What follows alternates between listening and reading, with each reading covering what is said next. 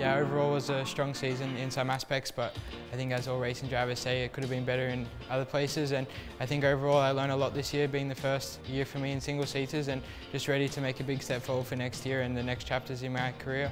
Yeah, of course, now it's been 2 years, a part of the Ferrari Driver Academy, and yeah, every year it's just a very big appreciation, and I'm so proud to be wearing it.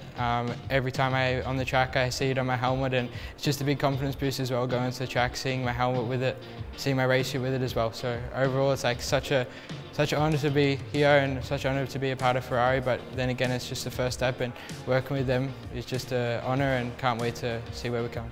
I think if you really want to go and have a good shot, it's about making sure you're ready and really just have fun with it. And I think at the end, if you do your best, it's got to be good enough. And if not, you've done the best you can, and as long as you do the best you can, that's all you can do. I think it's becoming an all-round driver, not just on track but off track as well. I think to become an F1 driver, you can be fast, but you need to be well presented and make sure you're doing your best every day, working as hard as possible, and just learning as much as I can every day to put into practice. So I'll be repeating another season in Formula 4 with Prema.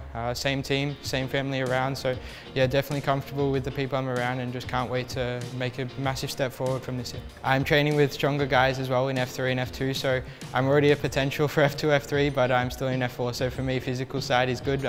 Mental side as well, I'm always working with older people, and I think that's made me grow up a lot more, and I've become a lot more mature in the last couple of years. We all started from Australian karting, and we're all there for the same dream. Oscar's made our dream now, so it's a big confidence boost for us, because someone's done it from our country, means we can do it as well.